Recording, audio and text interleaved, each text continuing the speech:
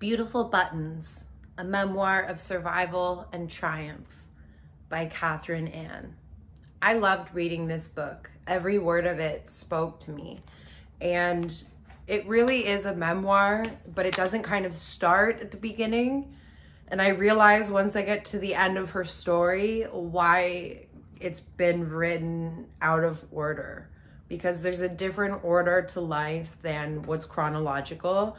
And even though we think it's linear, starting with our birth and ending in our death, a lot happens that takes us all over the map. And there's so many lessons to learn, but for each one of us, there could be a great crucible or a series of crucibles where we really need to learn many lessons or the same lesson over and over and over again, making the same mistakes over and over and over again until we realize what our true and ultimate purpose is.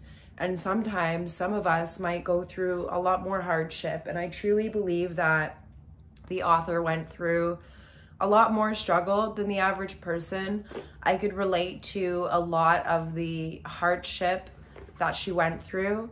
This story is a lot about overcoming adversity, and every step of the way, the character is bringing you through her story and you just feel heartbroken and remember your own child self and your own childhood trauma, because all of us have really been through something, but she kind of went through everything and she survived, and she has a lot to say and to teach you. And I think that we have a lot to learn from somebody who has gone through a very hard life and has got all these troubles and somehow managed to figure it out and still build a business. We learn about poverty, we learn about eating disorders, we learn about female empowerment, we learn about violence, we learn about sexuality, we learn about so many things and what it takes to be human, really, at the end of it all.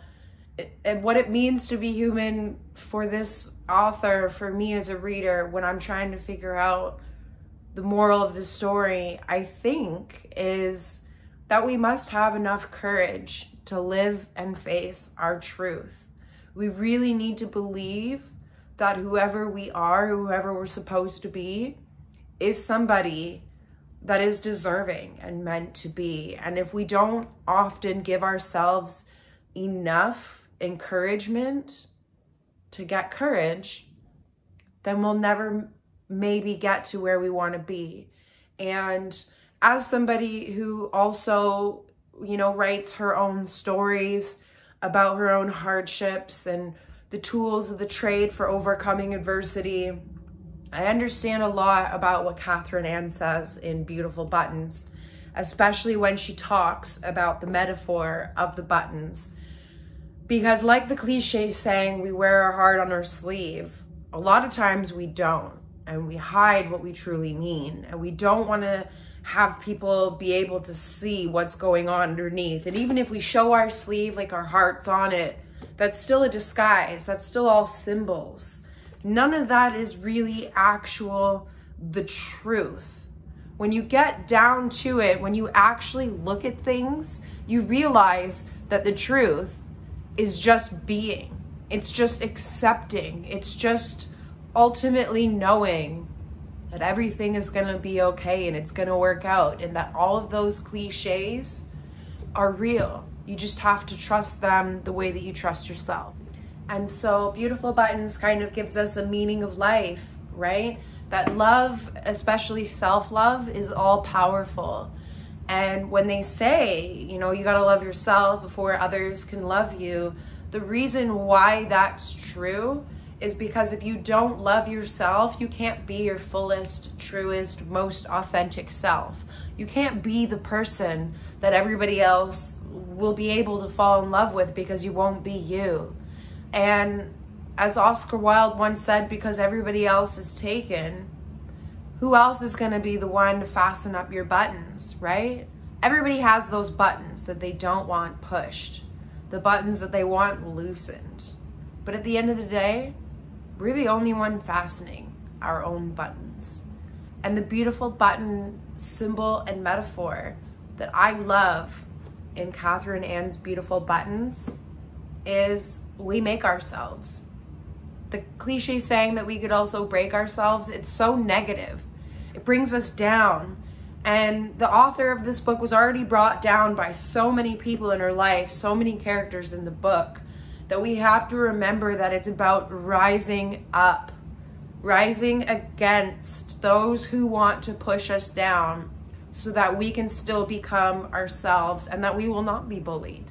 And because we will not be bullied, we are finally going to break the cycle of toxicity. And we learn in Beautiful Buttons that who we are has a lot to do with our own personality and all the things that we were given as an individual person, but also who we are in terms of how we were raised, who our parents are and the place we come from, the way that they raised us.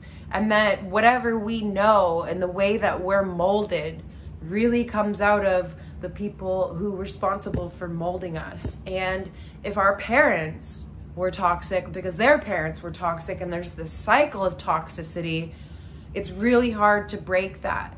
And Cathrine Ann does that in Beautiful Buttons because she has a breakthrough moment where she starts believing in herself and she realizes that she had the skills for business all along, but it wasn't until later in her life that she finally took control and became a success.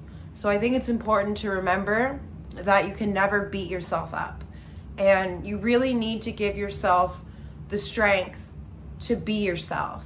We learn how to be ourselves by becoming connected to our roots, but also by being able to move on and to move past whatever made us so that we can make our own selves. That's why I love Beautiful Buttons, a memoir of survival and triumph by Cathrine Ann. She is the Entrepreneur of the Year and the Women of Distinction Awards winner. So you have to read this book. It's so effing good, I have to say. Thank you for watching my blog review video. Check out the other books that I talk about on my channel, some of which I've written myself, as well as by other authors. Thanks so much, and get your copy of Beautiful Buttons today.